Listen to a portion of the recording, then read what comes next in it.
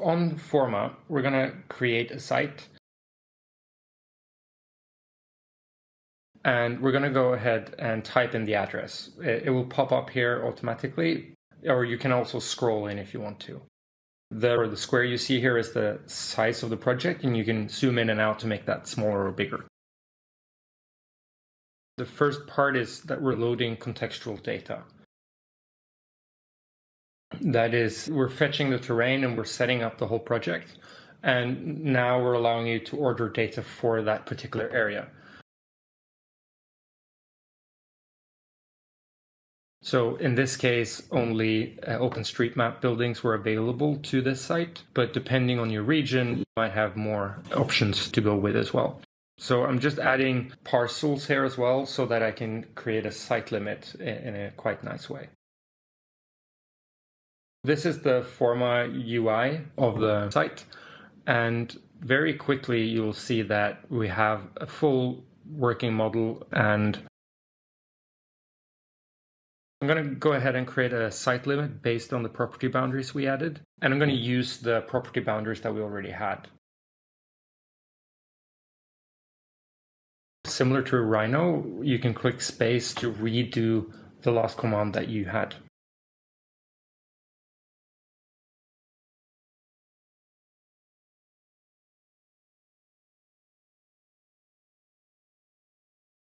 I'm going to just rename this to existing proposal, just so that we have kind of a baseline before we go ahead and add more information.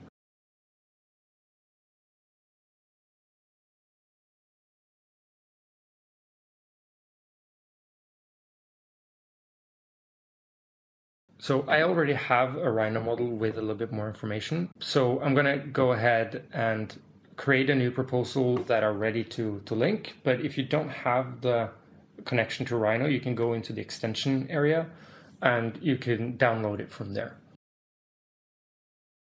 So how the connection works is that you collect the URL address of that proposal and you go into Rhino and you run Forma. So just type in Forma, it will open up, and let's copy in the URL. And we're going to load site data. So this is going to probably take around 10-20 seconds. Rhino doesn't really work well with coordinate systems. So if your model is somewhere in the world or close to zero, then we're using reference object, and that you can move around, and that will ultimately kind of change the connection or the placement of the Forma model inside Rhino and vice versa.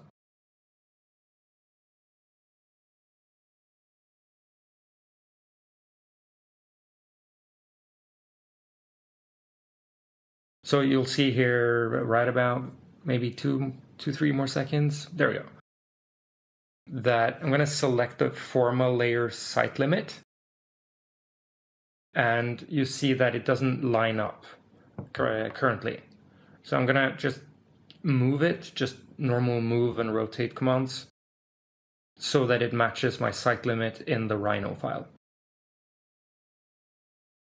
And once that it does that, we can then use it to send information back and forth in the correct placement. I have more context and better context here, I feel. So I'm going to go ahead and add that context and the proposal and send that to Forma. So I'll just select from the layers here and click Send Layers to Forma. And once that spinning wheel stops, then it's complete, and we can go into Forma and just refresh.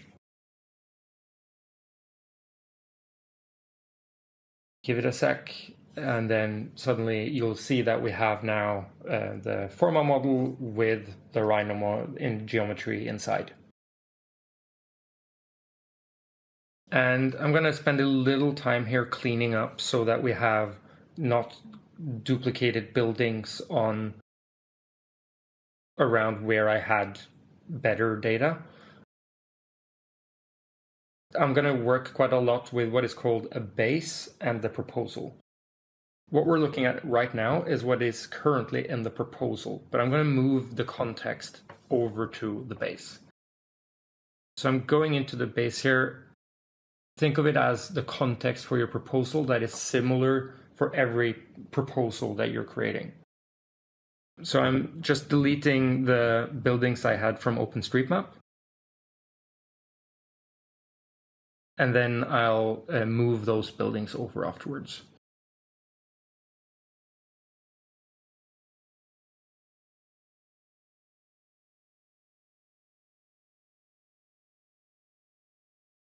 Having a base and a proposal allows us to compare apples to apples, which is very important.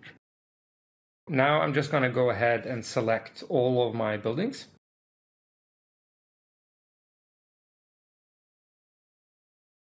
And I'm going to deselect the proposal that are detailed from Rhino. And I'm simply right-click, move to base. And you'll see this is what I'm left with.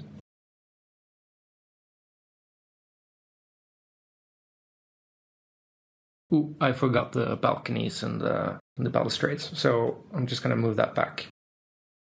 All right, now we have a context. I'm going to go ahead and run sun hours and daylight potential analysis for this so that it runs while we're building the other proposal. In general, it's this easy when it comes to running an analysis. You pick the one you want. There might be a very short setup thing, just selecting the dates and then run analysis. I want to create a new proposal so I have something to compare the Rhino model with. So I'm just using here a line building tool. Right now, I'm just using a center line, but you could also use a line for either kind of the inner facade or the outer facade as well. And with line buildings, which is an automation, you have a little bit more extra things with it. You can have sections, you can change the width and height, and you can pick where those sections are aligned.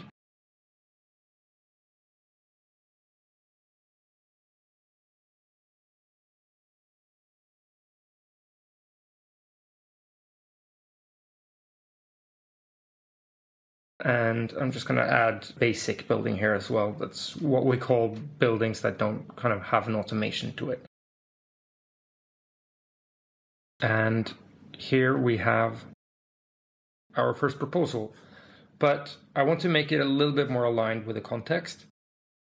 And I'll just make it a little wider and add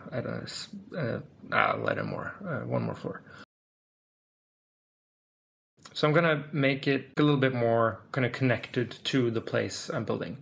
So I'm going to open the building in 3D Sketch, which works similar to SketchUp in the sense that it works with faces and you can push pull and create lines and such.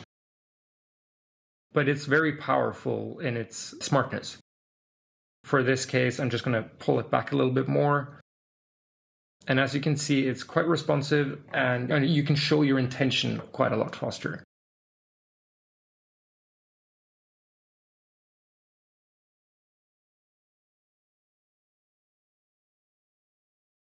I'm going to do the same thing here, but I'm also going to add a balcony.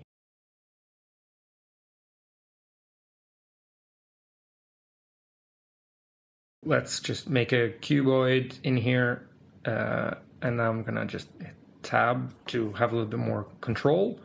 And let's pull that down. And you can see from the prompts that our analysis are finished already. But I'm just going to finish this proposal up and then run some analysis on this one as well. Again, same thing. What's quite nice here is that 3D Sketch is really good at mitering. It miters the edges for what you're doing, which makes the process very fast and intuitive. I'm going to do the same thing here with push-pull just to give you another example. So just add that up 5 meters, and I'm going to push it in, and there you have a mitered edge. And then we're going to go ahead and run the same analyses, so the daylight potential and the sun hours. And you'll see here that I've pre-added in 4 dates. The software remembers that I don't have to kind of add the same things again and again.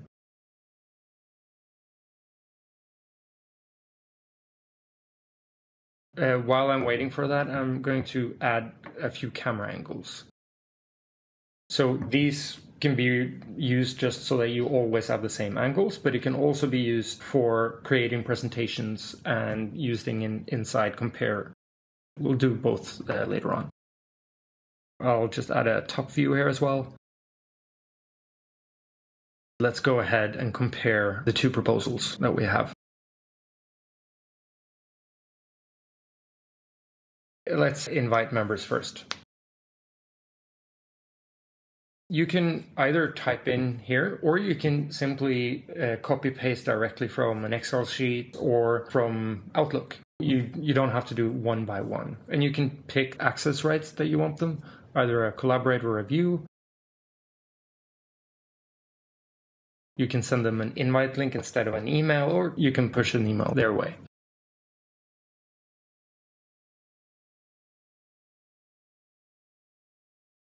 Let's compare.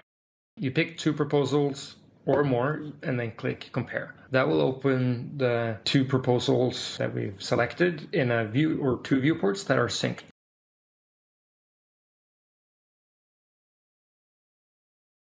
So when we move side to side, you'll see that they're synced. And we can go ahead and drag and drop the finished analyses. Here we go. We're able to create highlights for you from the stats because we understand that stats can be a little bit tricky to see. And you can tweak what you want those highlights to show you as well. For now, I'm going to hide the panels and trim the results down to only showing areas with 4 hours or less sunlight. So you'll see the left proposal is performing better than the right one at the moment. And you can even go in and inspect specific points.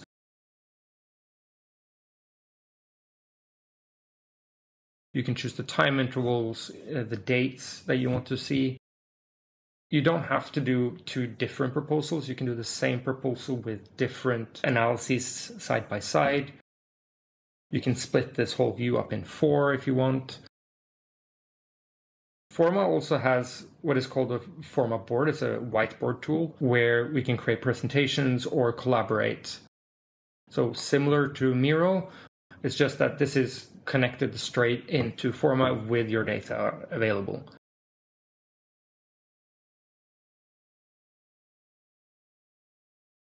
So I'm going to go ahead and grab the data that we created now for both of the proposals.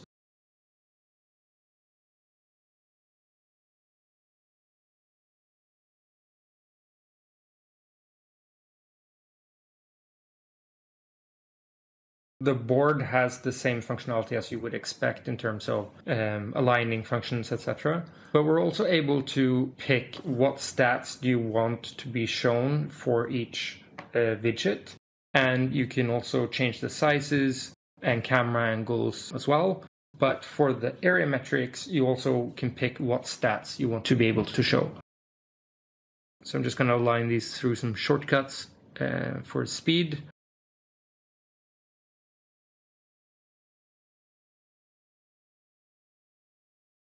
And this whiteboarding tool has what you expect. You can even connect your Revit model and get your sheet directly from inside the Revit model to be displayed in here.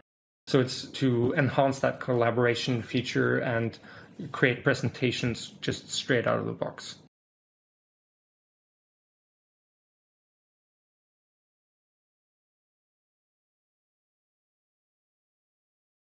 Since I added Ben earlier, we can also tag him here and he'll get an email about progress or comment if you need to discuss something or you need a second pair of eyes.